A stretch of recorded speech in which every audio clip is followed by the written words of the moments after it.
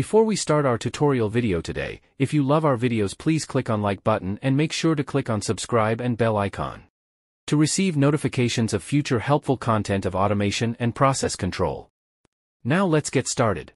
Understanding steam boiler drums. Steam boilers use heat and pressure to turn water into steam, which is then transported through pipes to the equipment that is being heated. To conserve water and energy, steam boilers are often used in a series with incrementally increased pressures and temperatures at each stage. The conditions inside steam boilers are extremely hot and highly pressurized to create saturated steam. Simply specifying a BPVC-approved level measurement sensor without fully understanding the instrument's operating principle will lead to less than optimal control at best and unsafe operation at worst.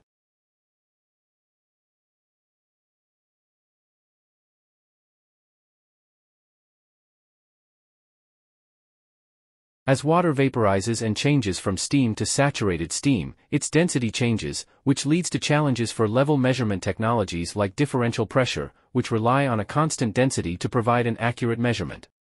Additionally, level measurement technologies like guided wave radar experience slower pulse velocities moving through saturated steam, which can also lead to errors and unreliable measurements.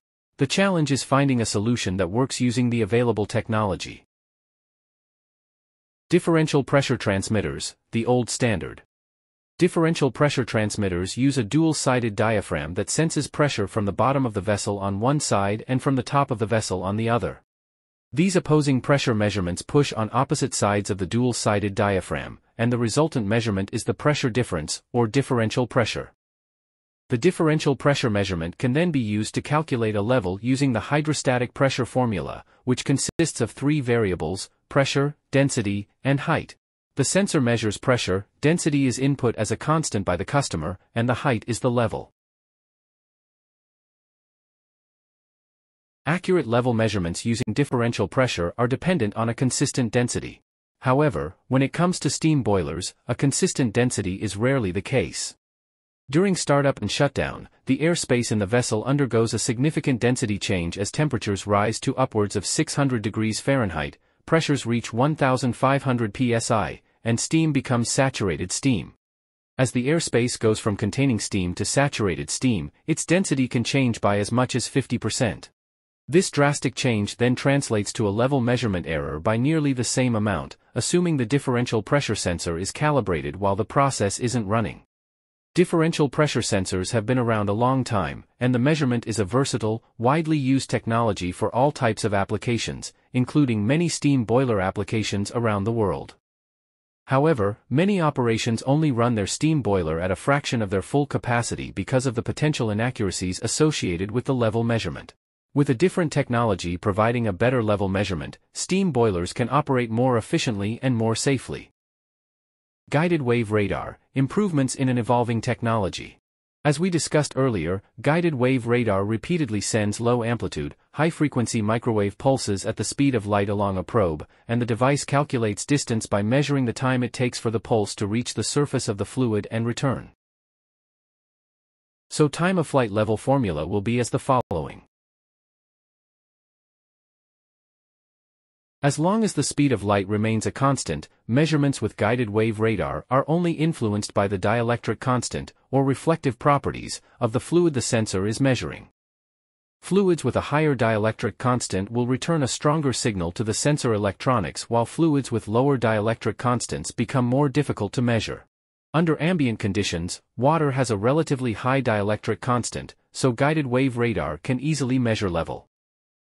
As water temperature and pressures are raised inside a boiler, water's dielectric constant drops by as much as 75%, but this significant drop has little to no effect on the return signal and the resultant measurement output. If the only activities inside a boiler were rising temperatures and pressures, a guided wave radar capable of withstanding those conditions would be the ideal technology for steam boilers. However, as water inside the boiler is heated and pressurized, the airspace within is replaced with saturated steam, and saturated steam has different properties than the air it's replacing.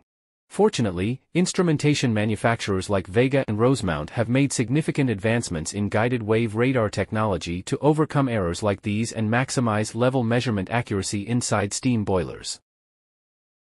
With process design conditions exceeding 2,300 psi and 650 degrees Fahrenheit, the Rosemount 5300 with DVC provided fully compensated level measurements, independent of pressure and temperature, resulting in accurate and reliable level readings during all startup and shutdown conditions, regardless of the weather.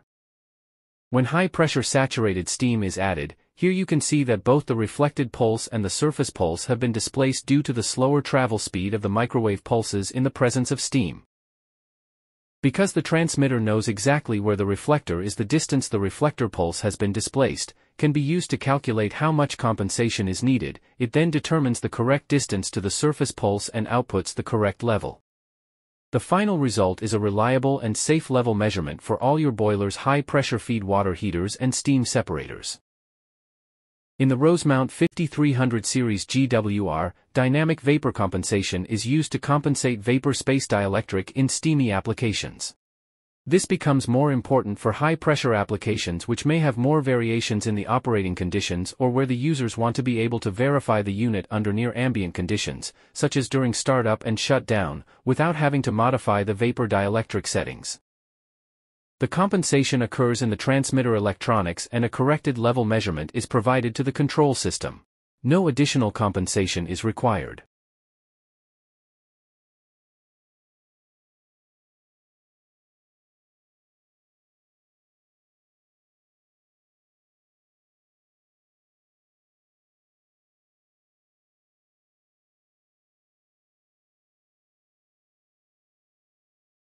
Finally, accurate level measurements and steam boiler safety go hand in hand. Choosing a level measurement technology that can provide reliability and accuracy during each step of a boiler's operation is of the utmost importance. Understanding a measurement technology's operating principle is the first step in making a well-informed decision. You may also will be interested with the following tutorials videos, so I left the link of each one in the description box below. Thank you so much for watching and have a nice day.